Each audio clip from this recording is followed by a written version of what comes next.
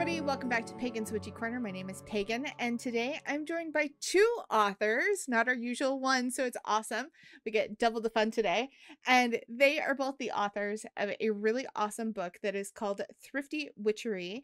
Welcome, Martha Kirby Capo. Hopefully I pronounced your last name correctly, and Vincent, I'm gonna hopefully not butcher your last name either, Higginbotham?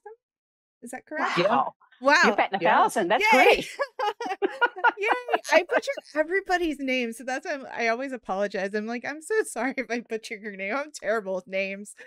Oh, everybody always gets my name wrong because it looks like a guitar capo. And so they all say capo, and I'm super used to it. But yay, you got it right out of the gate. So that's very, I can count on one hand and have fingers left over the number of people who get that name right. Oh my goodness. I that's so strange. I think that Australia Taylor said the same thing, that everybody says her first name wrong, and I'm just like, how it reads how it sounds. I don't understand. I guess yours reads Capo to me, so that's why I'm like, I don't know. People are strange with names, and that's why I often butcher them, because the way my brain sees it is the way that it reads. And so if it's pronounced weirdly phonetically, I'm like, I'm sorry, it's gonna come out wrong. But yay, yours didn't. So anywho, I digress. Welcome to the show, both of you. Thank you. Thank you for having us. Oh, your book was so fun to read, because your book was basically everything I try to promote with this show. You know, I try to promote, obviously, do your craft your way, but also do it affordably. Because witchcraft can be very expensive if you let it. If you try to go buy all the accoutrement that makes it flashy, basically what I would call Pinterest or Instagram witchcraft. And when you try to do that, you're going to run up a very large bill very quickly. But if you do it the way that y'all talk about in the book, it's very simple, it's very easy, and it's very down home, kind of almost like comfort witchcraft, because you don't have to go out of your way to make it pretty. It's just what it needs to be. And your book encompassed all of that beautifully. And I loved it so much. It was such a good book, and it's a cute book too. Now, granted, I don't have the full copy. I have a advanced reader copy from Llewellyn. So I don't know if anything has changed from that copy to the other one, other than the coming soon page for about the authors. That was the only thing I noticed. It's like there isn't anything about the authors. So since this is my first time also meeting you and learning about both of you, can you tell me a little bit about both of you? Because obviously I didn't get to read that. Yeah, sure. Ladies first, Martha. Oh. On the spot. Let's see about me. I was not raised as a hereditary witch. I am, although there are Gardnerian practices in my witchcraft, I don't think of myself as Wiccan, but I do have some wonderful Wiccan practices that I dearly love in my magic making. I am a person who really feels like you should listen to what others have to say in teaching you. Like you should go out and get some knowledge. But I'm a big wisdom believer. I'm a big believer in. There's a saying that says, "Knowledge speaks and wisdom listens." So I'm a real listener of what is going on and trying to synthesize that for myself and my witchcraft. So I think the short word for it might be eclectic, although I don't think of myself quite as eclectic, but I want to do what works for me. Yes. And what works for me may not be what you see in a whole bunch of books or a whole bunch of people saying. It may be mine. And I like the idea of having the confidence in myself to say, you know, this doesn't look like anything else, but it's working for me, and I'm going to go with that. I love that so much. We'll come back to that and talk more about that, but we'll give Vincent a chance to introduce himself as well. So, Vincent, we pass the mic to you. Yeah, so my name is Vincent Higginbotham. I wrote How Witchcraft Saved My Life, Practical Advice for Transformative Magic. That was my first book. And then this would be the second book that I wrote. And I am also not a hereditary witch in any way. I just kind of picked up witchcraft while I was homeless and living on the street for a decade. And then I dabbled for 2 more decades. And then I finally decided that, oh, hey, this means I'm a witch. So I started calling myself a witch to really dove in deep and just kind of started embracing everything that that sort of entails to me. I love that. I love that both of you kind of have, this kind of beautiful outlook when it comes to witchcraft, where you find what works for you and find kind of your craft your way. It's Mm-hmm. not a textbook, Mhm. here's how witchcraft is supposed to be. And I don't think witchcraft is any textbook. I think that the books out there, including y'all's, give you a starting point, but it is not your Mm-hmm. end point. It's kind of that whole, I have no idea what I'm doing and I need the guidebook. Well, this is a guidebook. It will get you to where you're supposed to be, but then you can go and travel whatever path you want to from there. And Mm-hmm. I think that that's a beautiful way to do that. I think that the way that you both set that up was gorgeous. Now, kind of backtracking a little bit to what you said, Martha, um, I like that you said that you're like, I don't feel like I'm eclectic, but technically, if you pick and choose kind of what works for you, even though it's not textbook, that technically is eclectic, which is so It awesome. really is. I know Yeah. that, but I guess that's like my own. The word eclectic to me has often, like when I've seen it used in the community, it has often kind of felt dismissive. Yeah. Like, oh well, you can't make your mind up, or you're just being you're just sort of skimming the surface and taking what looks pretty and looks nice, but you're not really diving deep to learn more about where that practice or whatever that came from. And I do learn more about, because I'm a big learner. I like Hmm. to learn things. And so it's not just sort of, I don't know, skipping through the meadow of beautiful witchy flowers and just sort of popping off the heads of the daisies or something like that. I really stop and look and think, well, what was this in the original practice? Hmm. And how did that make sense for them? And how does that make sense for me? And I think I'm gonna incorporate that as a regular part of my practice. I think it's different than, I don't think people mean for the word eclectic to be sort of dismissive, but I have experienced it as that. Oh, And yeah, and so absolutely. yeah. I think the word eclectic comes a little bit with a stigma attached that, Hmm. like you were saying, that you can't make up your mind, that you're almost too ADHD. And I don't want to, Yeah, no, I hear you. Yeah. harm anybody with that term because I have ADHD, but it's that whole, thing of, yes, you can't make up your mind. It's like, oh, well, you should pick this path or that path. But Hmm. when Like none you're of the not path, serious, yeah, if none of the paths call to you, you can't pick X, Y, and Z path because that's not your path. Your Hmm. path is the one that you forge. And yeah, taking pieces that work for you absolutely is valid. The other thing too is witchcraft is always evolving and it has Hmm. to evolve with the times. Yes, we can appreciate what it was like way back when, but it also sometimes doesn't fit into the modern era. So by the time you get around to it, you get to that point where you're like, this doesn't really fit for me because Hmm. it's not current in the modern era.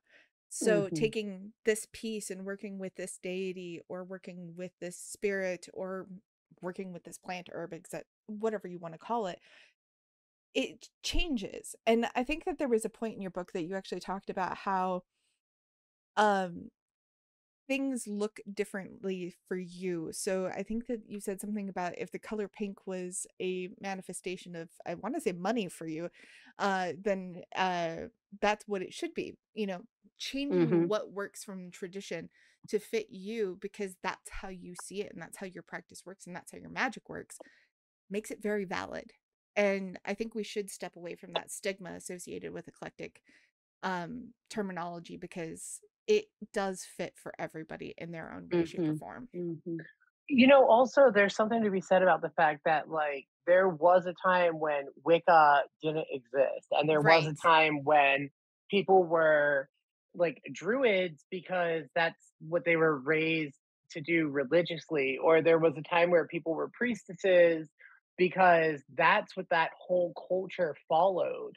Hmm. And the witchcraft or magic, really, because it probably wasn't even really called witchcraft at that time, but the magic that they were practicing was not all just one thing. Like sometimes they used blood and sometimes they used sacrifices and sometimes they Hmm. used herbs. And it wasn't eclectic because that term didn't exist. So I Exactly. think that something to be considered when looking at the word eclectic in witchcraft is also that, like, maybe it's not really that we're going to this place that is new, but we're actually returning to a place that once was. Oh, wow. Oh, that's brilliant.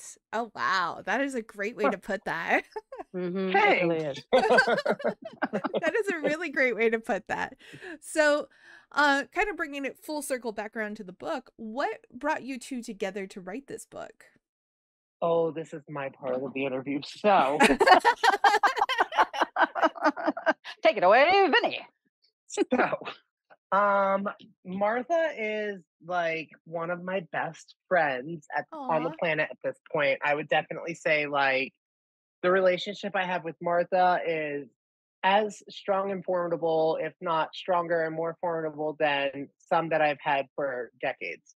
And that's because I trust Martha, and she will tell you that what we if y'all hear my dog barking, I'm really sorry. The He dog just just thinks that wants he to can say attack hi. everything. It's fine. We Yeah, we're cool. we like dogs around here, so if the dog wants to join the podcast, that's cool too.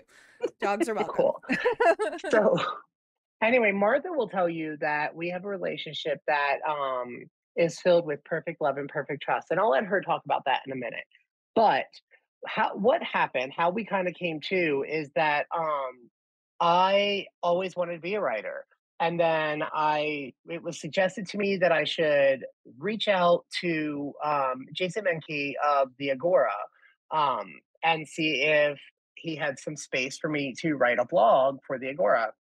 Well, when I reached out to Jason, he was like, actually, Martha is doing that now. Here's her contact information. So I reached out to Martha and she was like, oh, yeah, sure, let's do it. Let's give you a shot.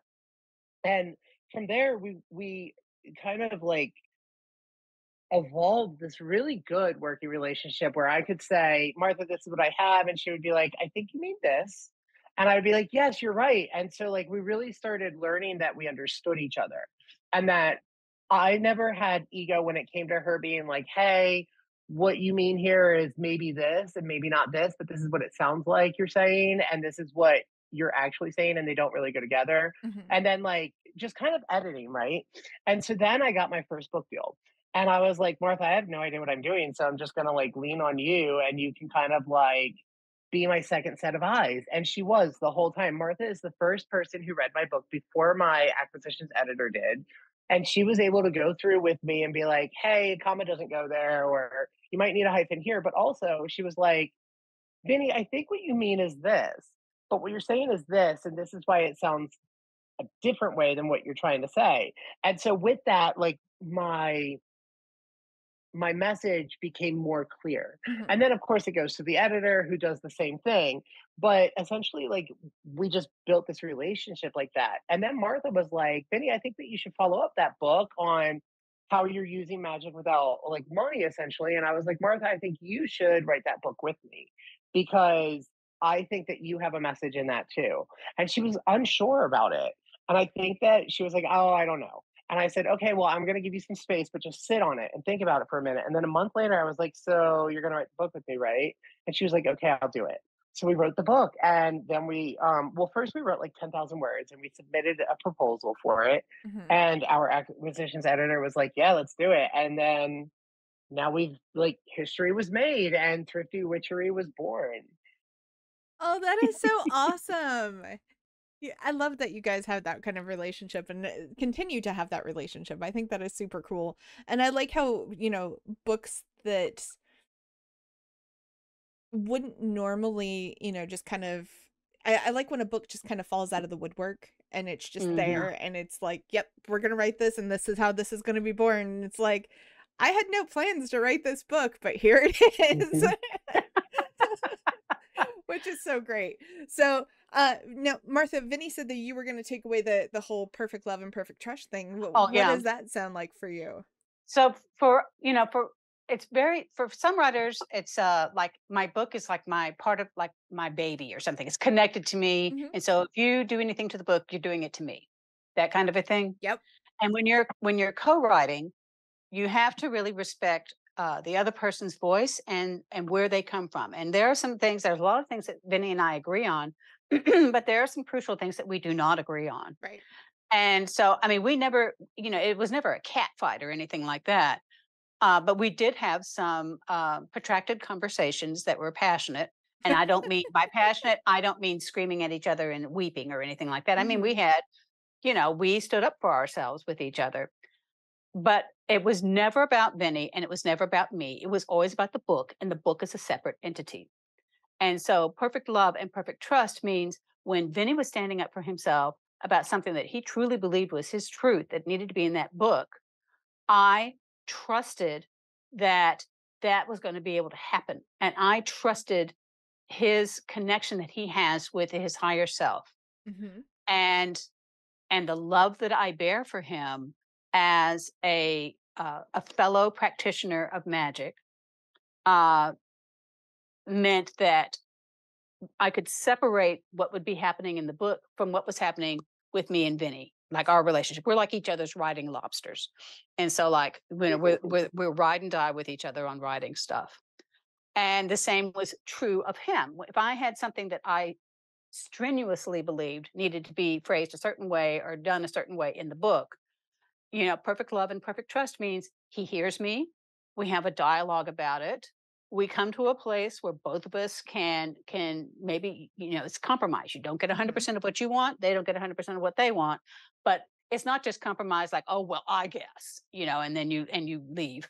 It's compromise like, I can live with this. This is work for you. And the other person said, yeah, I can live with that. And then we toddle on our way. And that was really, I think, something that sings in this book, is that throughout the book and a lot of places you can't tell who wrote what, because our voices are so interwoven with each other, because we trusted each other enough to go into each other's sentences and kind of muck around in them and create this sort of amalgam. Now, the places in the book, some of them, no, I didn't like. Vini works with bones a lot. And so the section on working with finding bones, cleaning bones, working with bones, I didn't really touch that at all, because that's just not my practice. Right. But other parts of the book where, where we were talking about the intangibles or some of the tangibles as well, we really respected each other enough and respected ourselves enough that it's okay. I'm not going to die if this person changes 2 or 3, 5, 10 words in this sentence. It still says what I want it to say, but it has that other person's truth, and that's what we're looking for. That's a long answer, but that's no, that's a beautiful answer. And as you were talking about it, as you said that not everybody, or that a lot of people feel like, oh, that's my book baby kind of thing, and that's my child and part of me. What you kind of described sounds like co-parenting. And you guys co-parented this book together, which sounds perfect in all of its ways. And honestly, if you weren't talking about a book, it sounds exactly like you were trying to give a beautiful description of what co-parenting should look like. So honestly, I hadn't thought about it like that, but I think you're exactly right. Yeah, you guys did a beautiful job. And truthfully, if there was no way for me to tell that this book was written by 2 people, I would have never known.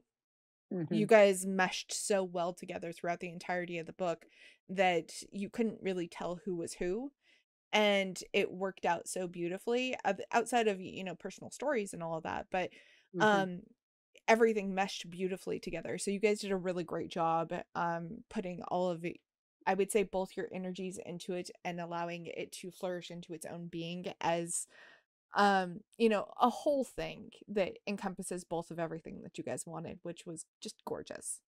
Well, and I'll tell you a little factoid, a little nugget, is that we had never even set foot in the same room with each other until after the book was published. We did all of it through telephone calls or chats or emails or things like that.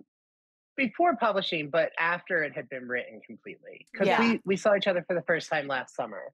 That's right. That's right. Same room. And it just came out in April. So it was after it had been submitted and accepted, and we were done with that. And that's when, after that, is when we first saw each other in Mystic South. We'd never been in the same room together. I'd seen pictures, but. I love that, and it's fun how a lot of people say relationships over the internet aren't real, and honestly and truly, I have some of the most meaningful relationship with people that I've never met face to face. Mm-hmm. And so I think that that's so great that you guys were able to, you know, come together and write this book and obviously do all this, you know, being distant, but still, you guys made a gorgeous book. The imagery within it is so beautiful, and Thank you. We love it. the wording that you guys used for a lot of it as well makes it not a challenging read for those who are interested and listening to the podcast today. For It's not a challenging read if you're new to witchcraft, if you're trying to figure out where do I fit in, what do I need to do, and if you pick up some of the other books that are out there, they are challenging reads. They are going to make you probably have a lot more questions than answers. This is not one of those books. This book will give you the straightforward information that you need to start your practice and kind of have a stepping stone into whatever you want to do.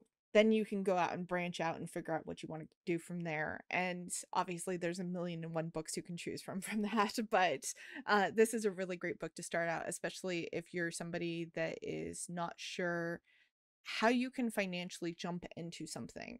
And let's kind of segue into that. Let's talk a little bit about what do you think about what, sorry, words, they all tried to come out at once.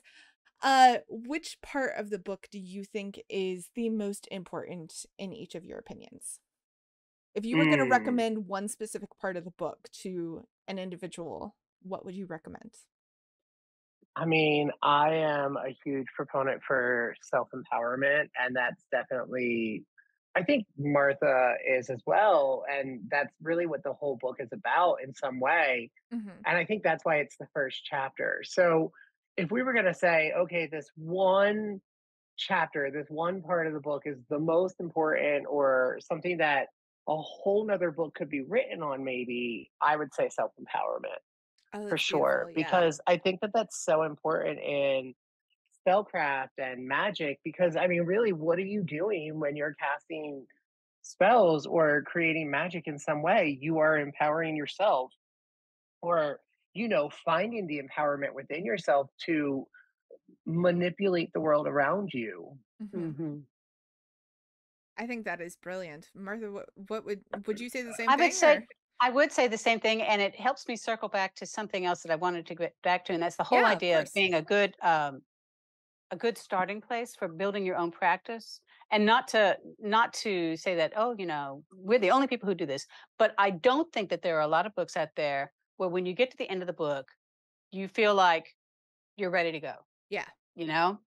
and or if that was the writer's intention, I don't know that it's articulated as clearly as it is in this book, in our book, Thrifty Witchery, because by the time you get to the end of that book, you should feel pretty darn confident and self-confident, self-empowered to, because there's some practices that you can do in the book and some self-empowerment practices, exercises. You should be good to go. I mean, not that you know everything and you can do anything and you are now the great and powerful Oz or something, but you should have a pretty good foundation. Yes. And a pretty good structure that you can feel pretty confident in making some autonomous, independent choices. And so I too would say the self-empowerment, it's the first thing. And Vini was very, very strong in believing that needed to be the very first chapter in the book. And that was one of those things that we had a conversation about, because we're both big into numbers, like certain numbers mean certain things for us. And I had to get past this whole idea of, well, no, it needs to be 3 and 3. But it was okay for it to be like 4 and 3 or however many are in the balanced. Yeah. And I think it was right. I think it was the right thing to do, to talk about self-empowerment, because I'm not sure that there are a lot of people out there who think about witchcraft in terms, well, I'm going to take that back. I think there are a lot of people who do think about witchcraft in terms of self-empowerment. I'm not sure that they spend a lot of time in that topic, in that subject, before moving on to the other, bells and whistles and exciting kind of stuff. And I would also have to kind of agree a little bit with that statement too, because I think that also there's a lot of witchcraft books, and everybody who's listening, we're not ragging on any other witchcraft book out there, just for the record. No. We are just comparing and contrasting a little bit here.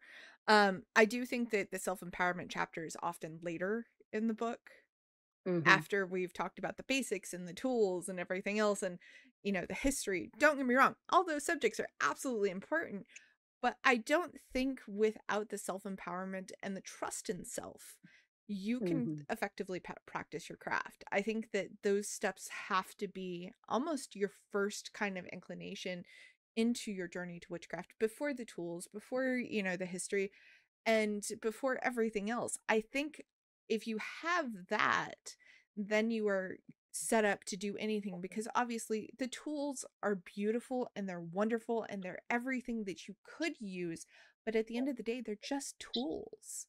A hammer's not Mhm. going to nail a nail into the wall on its own. It's you that's using that tool to do that. And I think all of your tools, yeah, they're great. They're bones, they're tarot cards, they're, you know, your athame, your chalice, whatever you need or whatever you want that's there, your herbs, any of that. All of it is just basics.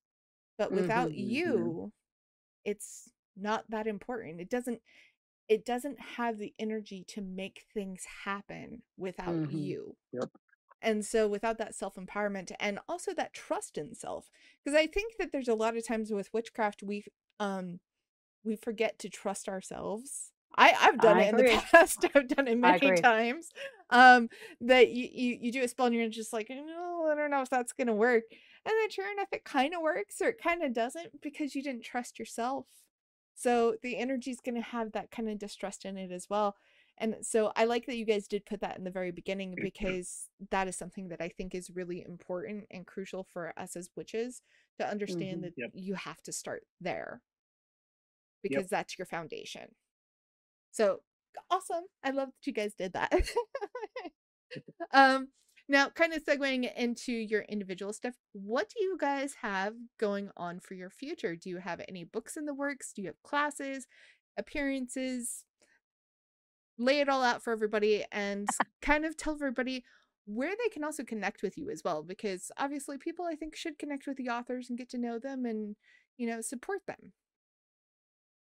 Well, I just turned in my manuscript for my second book, and uh, that's going to be undergoing a magnificent rewrite,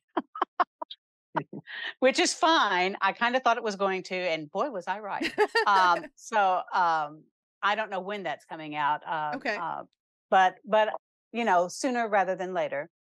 Um, we will both be at Mystic South, which is a conference in Atlanta, Georgia, Hmm. toward the end of July.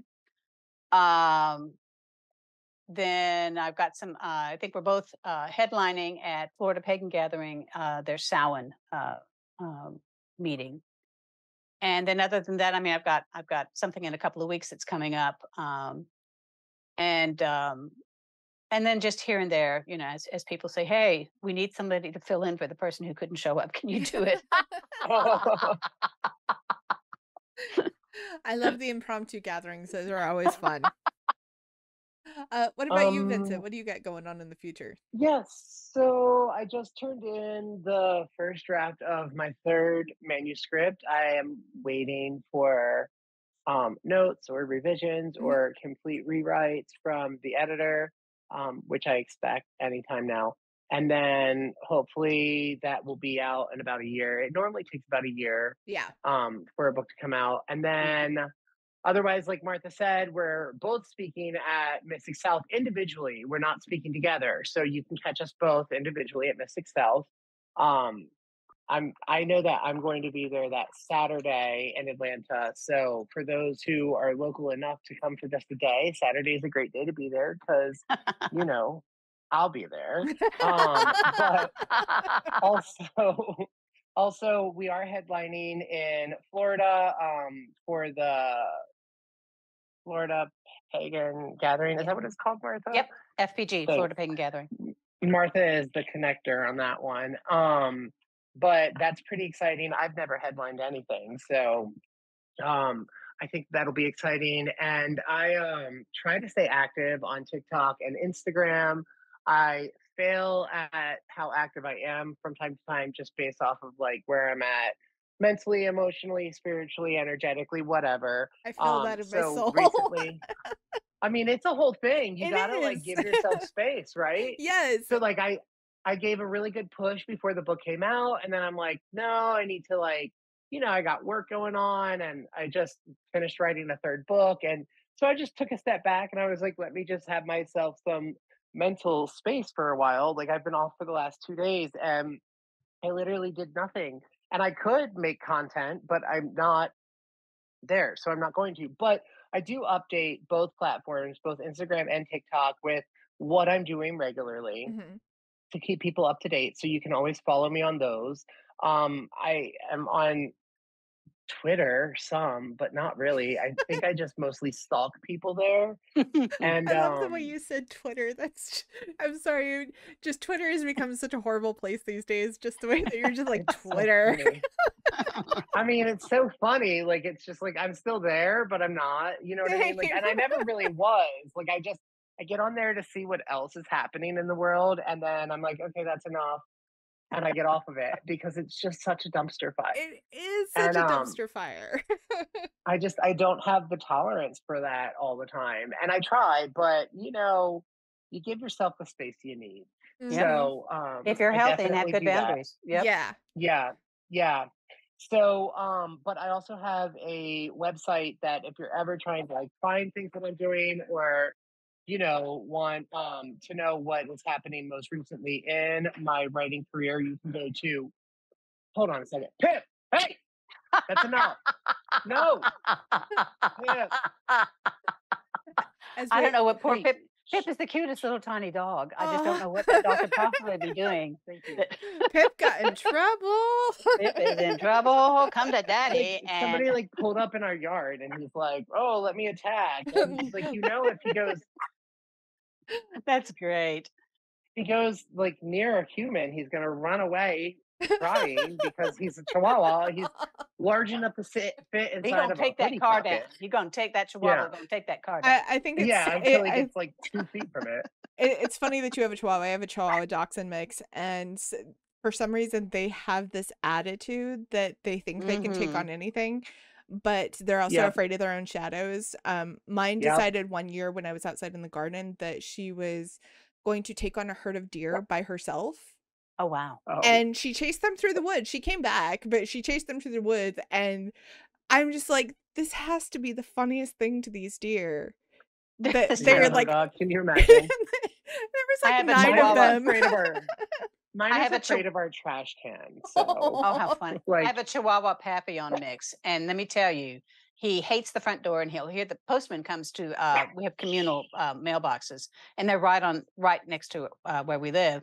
And so he'll bark, bark, bark, bark, bark. And I'll open the door because we have a gated courtyard. I'm like, all right, go out there, have a blast. And he's like, oh no, I don't want to go outside and bark. right, No. right. Like, they stand there and bark at it, and then you're like, okay, go. They're like, no, I don't think so. I just want to stand afar and be really noisy. So anyway, before Pip interrupted, I was gonna say that you can find me on my website, vinywrites.com. It's just Okay. VINI writes, like writing, WRITES Okay. .com. So like that has links to my social media and places where you can go purchase the books and just different updates about what's happening. And I forgot to Perfect. put my social media. I'm really not on the Bird app, and I'm mostly just on Instagram under the Corner Crone. Okay. And then I have a couple accounts on Facebook. One is my personal account, Martha Kirby Capo, and it's okay if you follow me there. That's fine. And then a second account under the Corner Crone, which is also where I write on Patheos Pagan, the Mhm. Agora.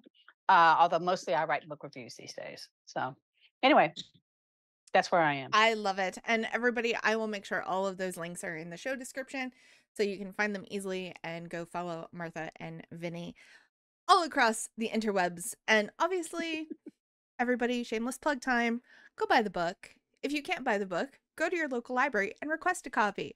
If they don't have it, they will find a copy from either another library or they will purchase one.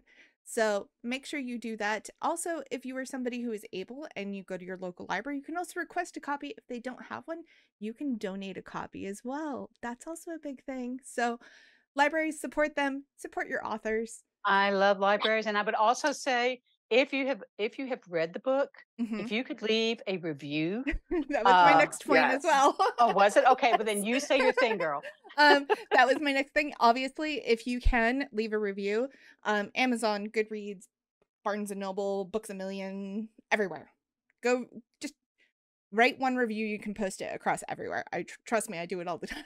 So Well, and it's you just wouldn't believe how helpful it is. I mean, it does.